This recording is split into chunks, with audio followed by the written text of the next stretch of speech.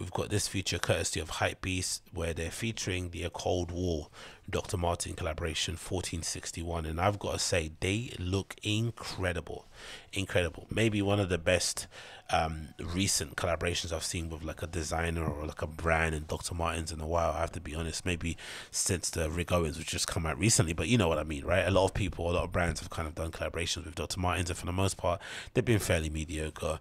They haven't necessarily, changed anything. No one's really gone out their way to purchase them, but I think the way that Sammy Ross has put the shoe together, the way it looks, the fact that without even it being too loud, it still kind of speaks to the code of a Cold War, and it sort of, in my opinion, represents what does it represent? It kind of represents where they're at as a brand now, right?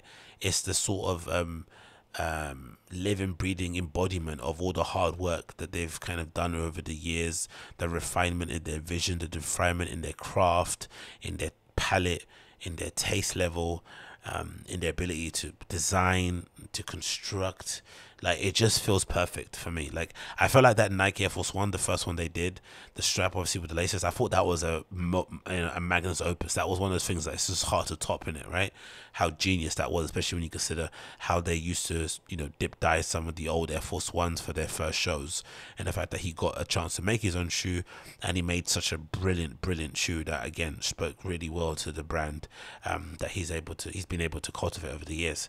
And I think somebody said it, I forgot who, but a Cold War really is the UK version of like Imperial Armani, in it. You can definitely see a Cold War going like to, the sky's the limit with them in terms of what they want to do. They could obviously double back down and maybe trim the fat and go a bit avant-garde and occupy that sort of like Dries Van Noten sort of area of things, or they could go and just cash out and do like the Imperial Armani thing, where you still got the ability to kind of talk to the fashion heads, but also you're able to be sold in some of the biggest department stores around the world.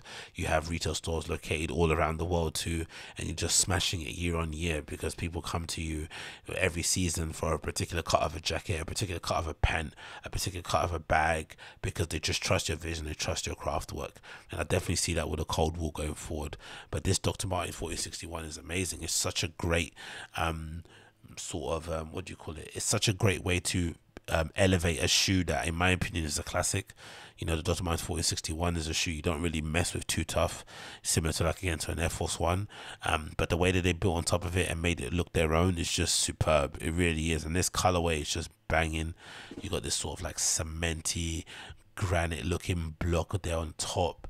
You've got these, embossed sterling silver sort of fastens here, around here. I think this is sort of, what would you say? Would you say that's kind of embossed as well, this bit here? This sort of kind of protrudes. You got the nice kind of, obviously, motif here on the back of the heel, and a zip right down the front with no laces whatsoever, so you can just slip these on and keep it moving. Now, the only thing I'd say about 1461, having worked in Dr. Martens and worn these shoes plenty of times, they are feet killers. I'd hope maybe behind the scenes Sammy's been able to do something in terms of comfort and how they fit.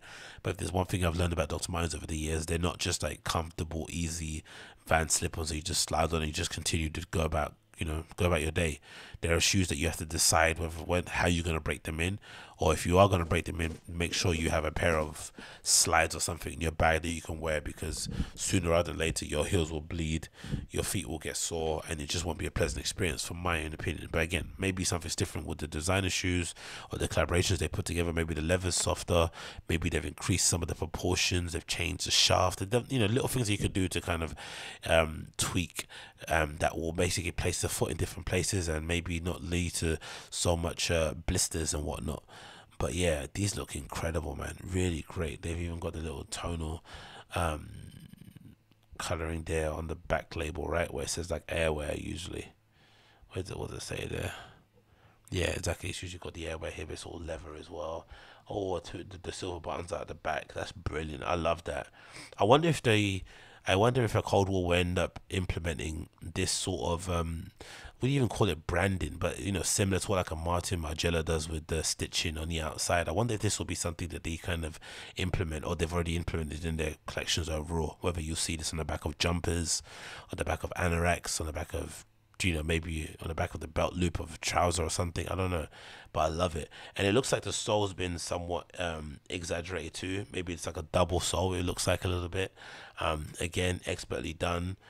The fact that they've sort of, it's fact that it's just one color block, so you don't really see any idea, what do you call it? Is it the welt, right? In terms of how it kind of is put together, it's kind of, it looks like a little bit of a similar sole to like a Jaden, which, you know, if you know anything about Dr. Martens, you'll know it's one of the most popular shoes ever nowadays, right? Everyone's kind of got a pair of the Jadens, but these look amazing, man. Sammy Ross absolutely smashed these. I'm not going to lie. I wonder if there's a little bit. It's good. There's going to be a little clothing capsule collection with them, or if it's just the shoes. And I wonder also whether or not something is, obviously he designed them ahead of time.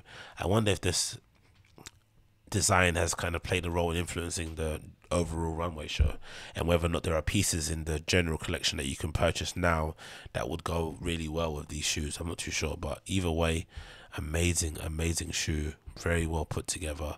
The final product is fucking banging. I expect these to sell out because they look beautiful. You can't really go wrong with a pair of, you know, with a pair of like concrete grey derby looking type shoes, especially from Dr. Martens, because, you know, even though they might be uncomfortable, they're going to be bulletproof. So let's quickly read some of the blurb here, courtesy of Hypebeast. It says collaborations appear to be more desired when it comes to the bootload of footwear launches that occur every month, and this certainly isn't an area where Dr. Martens is lacking. This season we've seen the UK imprint take on a wide variety of collaborations and partnerships with the likes of Jound, Atmos, Soy, have you pronounced that name, and the Cold War for the new 1461 Graphite collaboration. The second occasion that these brands have linked together, the first being the July 2020 with a stark black 1460. This, like this inaugural team up, this newest offering focuses on functionality. Again, I prefer this 1461, as again, even though I'm a big fan of black boots and I have way too many in my collection, there's something about being able to buy a pair of these in that particular color and having to figure out where it kind of works in outfits and just have something different in your wardrobe overall. That definitely is something that I would kind of vibe with. So for sure, it says, like its inaugural team up, this newest offering focuses on functionality over there and minimalism. The low slung boot comes prepared with a smooth leather upper that are flooded with the graphite hues. The overlays have been slightly modified with the original aesthetic and arrive with a sharper cuts along the midfoot and heel to provide a more technical inspired look that aligns with the Cold War aesthetic. Additionally, Sammy Ross decided to follow the same cadence as the aforementioned 1460 collab by stripping away laces and inserting zippered closures down the throat and adding a debossed ACW hit on the lateral flow. Down below, the semi-chunky sole unit is contrast with an all-black exterior. Yeah, it is. It's not really double-soled. It's like, you know, a quarter soled, right? There's definitely an extra sort of bump put on there. They kind of look similar on the sole to like the Made in England 1461's. They have a little bit of a chunkier silhouette, a chunkier outsole, sorry. Maybe that's where they're sort of taking inspiration from. Some of those Made in England 1461. I knew I should have purchased more of those when I was working there, but, you know, whatever. We move.